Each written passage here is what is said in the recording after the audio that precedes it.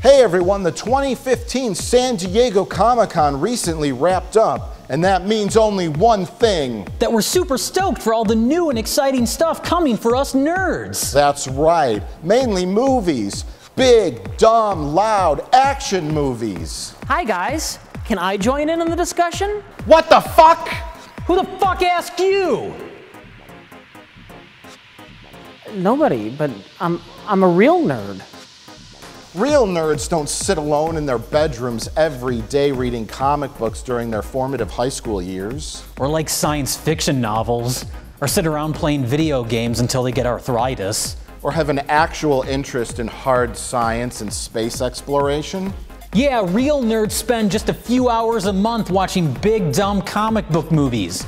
And then they buy a pre-faded Captain America shirt from Target. He's right. You know he's right. Listen, pencil neck, it's cool to say you're a nerd, but it's still not cool to be a nerd.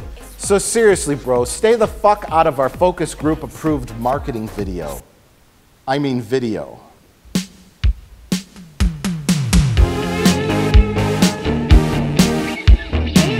So I don't know what you're doing between 2016 and 2029, but I know what we'll be doing. Watching movies! And it's not just the run-of-the-mill prequels and remakes that we're really excited about. No, it's all the standalone expanded universe materials. So many materials! That's right, Jay. You know, Marvel used to have the market cornered with its cinematic universe. But now that DC and Star Wars are getting in the game, it's giving me a huge boner? No, I was gonna say it's giving me a reason to live. Actually, both of those are kind of awkward. Shut the fuck up! Nobody asked you, you motherfucker! Well, for the rest of the summer, as far as Marvel is concerned, the only big movie is Ant-Man. No pun intended. But whoa, look out for 2016. You did know that Ant-Man beat his wife, right? Like, he literally beat her up.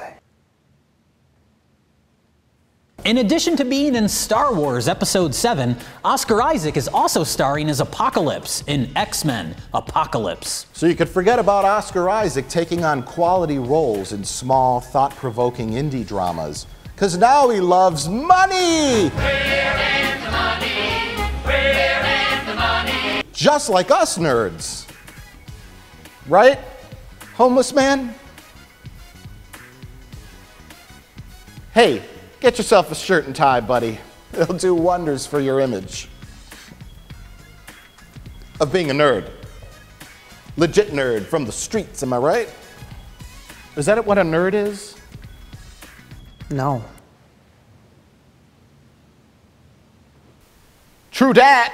Also out in 2016, Captain America, Civil War, Deadpool, and Doctor Strange movie? Is that like Doctor Strangelove? Is that a remake? And don't forget about the standalone Gambit film starring Channing Tatum. Channing Tatum, I loved him in 22 Jump Street. That movie was the bomb dizzle.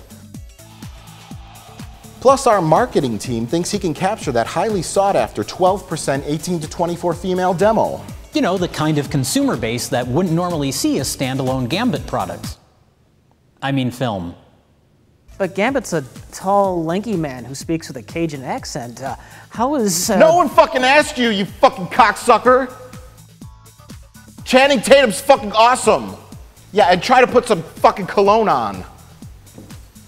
You won't smell like a dumpster. They're also slated to make a Black Panther film, The Inhumans, and a third Spider-Man reboot.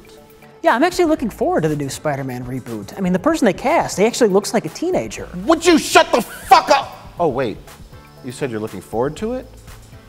How much money do you have? Anyway, this is all for the service of not 3, not 4, not 5, but 6 Avengers Infinity War movies. Oh my God, I could smell the money now. I mean popcorn. I could smell the popcorn now. I do smell popcorn. Oh my God, he has popcorn. Ugh. It's so disgusting the way these nerds eat. I've never had this popped corn myself, but I'm told the masses love it. Another cool thing shown at San Diego Comic-Con was the trailer for Batman vs. Superman: Age of Justice. Dawn of Justice. Whatever, who cares? It doesn't matter! Why is Batman wearing the Batmobile? He's not wearing the Batmobile, idiot. That's his new super armor suit. It's super powerful bat armor that he needs to beat up Superman with. But didn't Superman, like, destroy Metropolis barehanded in the last movie? Yeah, but that's why Batman needs super powerful armor, so that he can smash up Superman. Duh! I think you're so smart. I thought you read comic books. But that was just one design. There were several other designs that didn't get good focus group feedback. Like this, and this, and this. Speaking of Batman, now that Ben is getting divorced from Jen, he's slated to write, direct, produce, and act in 5 more Batman films, slated for 2016, 2017, 2018, 2019, and 2018. That's right. And that's good news too, because those Christopher Nolan movies suck so hard. Plus, Ben Affleck is awesome. He was already in an awesome superhero movie called Daredevil. That movie fucking rocked. Why is Ben Affleck getting divorced? Well, Jay, I'm glad you asked. Their love had been Bruce Wayning for a while. In fact, he lied to her so often she called him a two-face. Rumor is, too, he liked to get kinky in the bedroom. He always wanted to put his Batmobile in her Batcave. She didn't like that. She said it gave her a rash, like poison ivy. So, she served him divorce papers and called him a joker. Let's just get this over with. Wonder Woman film, The Flash, Suicide Squad movie, Aquaman, Cyborg, and a Green Lantern film slated for 2020. Oh my God, the Green Lantern? I loved that movie. What? Shut up! I hate you! So is that it? All these standalone movies. Doesn't DC have anything to counter Marvel's Infinity War films? Hey, aren't they doing at least 2 Justice League movies in 2017 and 2019?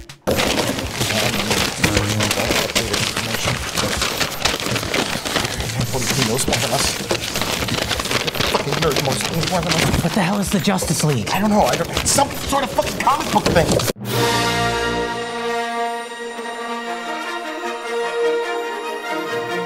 Now let's get to what a real cinematic universe is gonna look like. That's right, Mike. Ever since Disney bought the rights to Star Wars, they've been making bigger plans than Hitler. That's right. The floodgates have opened with sequels, spin-offs, and standalone films. Enough Star Wars movies to make you want to gouge your fucking eyes out. I mean, gouge your wallet out of money. Can we cut that? Sure. The part where I said gouge your fucking eyes out? Yeah, that was a weird thing to say. Well, I mean, it's like 4 films a year. Oh my God. Aren't people gonna get sick of all these spin-offs and standalone films, cinematic universes? All the fucking cameras? In 2016, we'll get Star Wars Rogue One from director Gareth Edwards, the guy who made the most recent Godzilla movie. That's right, Jay, and rumor is there's gonna be an appearance from Darth Vader. I remember him. He was in Star Wars. I'm assuming he's going to get his own standalone movie at some point. Just shut the fuck up! A standalone Darth Vader film? Why, that's going to be awesome.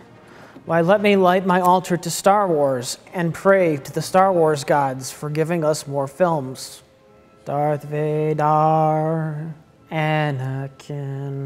Doesn't he know those movies made like $1 billion each? That means they're good. These are good. Anyway, you know, critics of J.J. Abrams have called him and Star Wars Episode 7 racist for not casting any Asians in the film. Wow, that's just terrible. Do you plan on having any Asian characters join the cast of any upcoming Star Wars films? So rumor is Star Wars Episode 8 has cast Hong Kong action star Donnie Yen. Wow, that's just great. It shows just how much Disney cares about diversity in their casting choices, as well as increasing box office sales in the Chinese market. Go Asians! But since audiences can't wait a whole year for the official Star Wars, and studios can't wait a year without making tons of money, they're planning for Star Wars spin-off films at least once a year for the next 17 years. Oh my God, so much Star Wars, I want to gouge out my fucking eyes! The first film is going to be about the adventures of a young Han Solo. Robert Rodriguez is rumored to direct. Ooh, I love his kids' films. They are just so good. They're also planning in 2018 for a film about the origins of Boba Fett. Yeah, it's called Attack of the Clones. What? Would you shut the fuck up? Nobody liked Attack of the Clones. This is fucking crap. People like Boba Fett because he's awesome, and they want to see him flying around in his jetpack and shooting people and doing awesome things. Boba Fett's so cool because he's so awesome and mysterious. Look, guys, Boba Fett is cool because he's mysterious. If they make a movie about him, then it kind of ruins all of that. I'm sorry, what?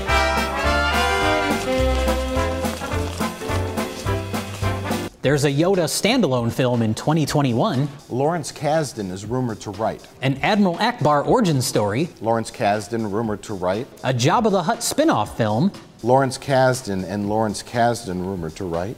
and a movie all about the Ugnaughts from the director of Minions. Kids are gonna love that. I mean, what kids don't love mute midget pigs? But Jay, are they making a R2-D2 origin standalone spin-off film? I would love to know where R2-D2 came from. What's his backstory? Where was he built?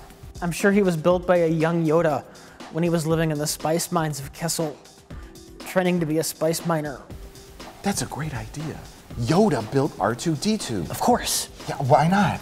And then Yoda introduced him to Han Solo's fetus. Now that's a little weird. You know what? Screw continuity. People want more Obi-Wan? Let's give them it. Obi-Wan's Adventures After Episode 3, a standalone film. I always thought Obi-Wan lived like a boring, lonely life on Tatooine as like a hermit. You know, I always thought it was like his self-imposed sentence for his failure to train Anakin, bringing about the downfall of the Jedi. I'm sorry, what? Are you talking? Is he talking again?